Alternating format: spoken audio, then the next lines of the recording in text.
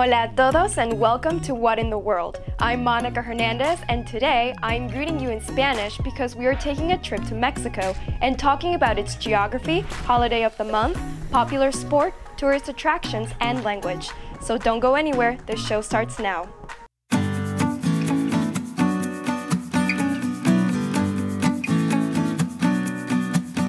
What is Mexico like? How large is the population? Is it always hot? Let's break down its geography. Mexico is the southernmost point of North America, and it's bordered by the United States in the north, Guatemala and Belize in the south, the Gulf of Mexico and the Caribbean Sea in the east, and the Pacific Ocean in the west. There are 31 states plus its capital, Mexico City. Do you know how large the population is? Mexico City alone has a population of over 21 million people, making it the fourth most populated city in the world. That's 2.5 times more than New York City. That's crazy. Overall, Mexico's population reaches an all-time high of 127 million people. That explains why Mexico is also the world's largest population of Spanish speakers. Okay, so we have a lot of people living in Mexico. Now, how are they dealing with the hot temperatures all year round? Actually, that's a common misconception about Mexico. Yes, it can be hot in some areas like the Yucatan Peninsula where Cancun is, and in other places like the Sonora Desert of Baja California and the Lacandona Jungle in Chiapas. But Mexico's topography is vastly diverse. Altitudes are as high as 18,000 feet up in Pico de Orizaba and as low as -32 feet in Laguna Salada. The range in altitude throughout the country influences the difference in temperatures. The lowest average is 19 degrees Fahrenheit, and the highest average is 95 degrees Fahrenheit. So always remember to check the weather to be prepared.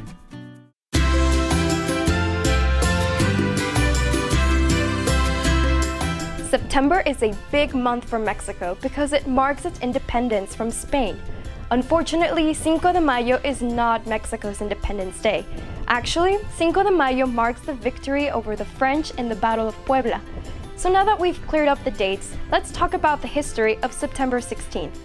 It all started when Hernán Cortés sailed to Mexico in 1519 and tried to overthrow the Aztec Empire's ruler, Moctezuma.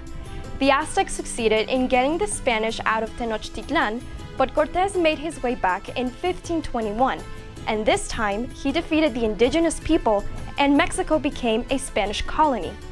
Spain's control remained the same for about 300 years until a Catholic priest changed history. On September 16, 1810, Miguel Hidalgo y Costilla gathered the people of Mexico outside his church in Dolores Hidalgo, Guanajuato, where he rang a bell and gave the first Grito de Dolores, or Cry of Dolores. Spain was not happy about this and fought the Mexican rebels for 11 years. Hidalgo was executed following a battle loss in Puente de Calderón, but he is remembered as a brave leader who changed Mexico forever. His efforts and the efforts of the Mexican rebels resulted in the Cordoba Treaty, which recognized Mexico's independence and the end of the war. Today, the Mexican people gather each year on September 15 at 11 p.m. at the heart of Mexico City, known as the Zócalo, where the president gives the same grito that Hidalgo did in 1810. And of course, no Independence Day is complete without a celebration. There's a fireworks show after the grito, then on September 16, people come out to watch the military parade. Last but not least, we can't forget the traditional Mexican food. Some of the most popular Independence Day meals are chiles en nogada, pozole, tostadas preparadas, nopales, tamales, chiles rellenos, and pollo con mole poblano. Anyone else hungry now? Who's ready for some football? Here in the US, it's called soccer, but in Mexico, it's always football, or fut for short. It's the most popular sport in the country, and it is played at all levels. But today, we're only going to talk about the professional tier, known as Liga MX. Liga MX is made up of 19 different teams, and not every player is Mexican. There are players from Ecuador, Argentina, Colombia, and many other countries. There are also Mexicans who play for foreign teams like Javier Hernandez, and by the way, we're not related, who is part of the Sevilla Football Club in Spain. Another thing you should know about Javier Hernandez is that he's a great football player, which is why he was selected to play for Mexico's national team. Only the best make the team and get to play in the FIFA World Cup every 4 years or anytime the team goes up against another national team. I actually got the chance to go to a game against the US early this month in East Rutherford, and I highly recommend going to one. There's a lot of energy from the fans. Check it out.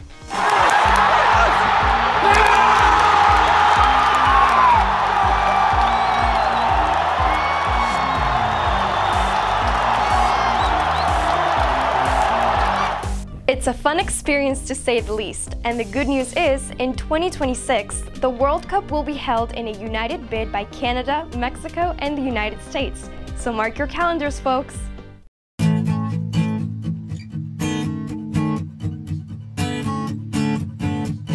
So now that we know a little bit more about Mexico, let's talk about some of the best places to visit.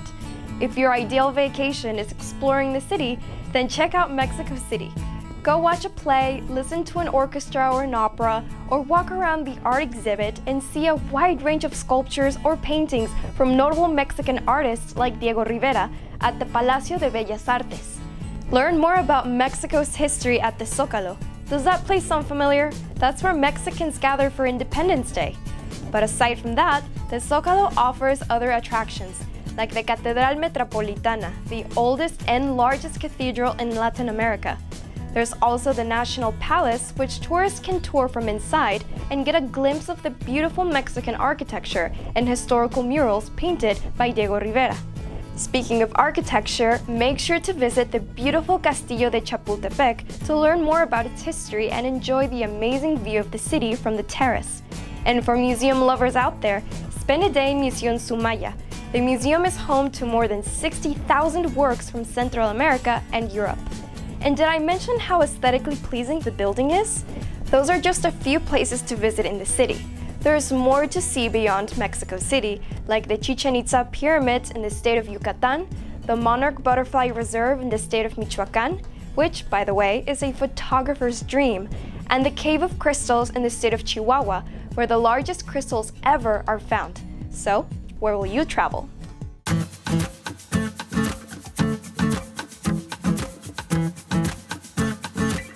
You're almost ready to visit Mexico, but it's safe to know a few keywords and phrases in case you come across a person who doesn't speak English. Hola. ¿Cómo estás? Bien, ¿y tú? Con permiso. Disculpe or perdón. Sí. No. Gracias. De nada. Por favor. ¿Dónde está el baño? ¿Puedo usar el baño? Necesito direcciones para mi hotel. Siga derecho y el hotel está a mano derecha. Izquierda. Derecha. Semáforo. Mucho gusto. Buenos días. Buenas tardes. Buenas noches. ¿Cómo te llamas? Me llamo Mónica. ¿Me puede dar una botella de agua, por favor? ¿Me puede dar una servilleta, por favor?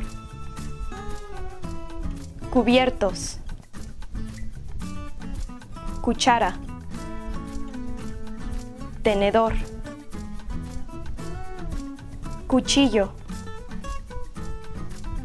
Plato. Cerveza. Vino. Café. Helado. ¿Qué hora es? ¿Cuánto cuesta? La cuenta, por favor. Banco.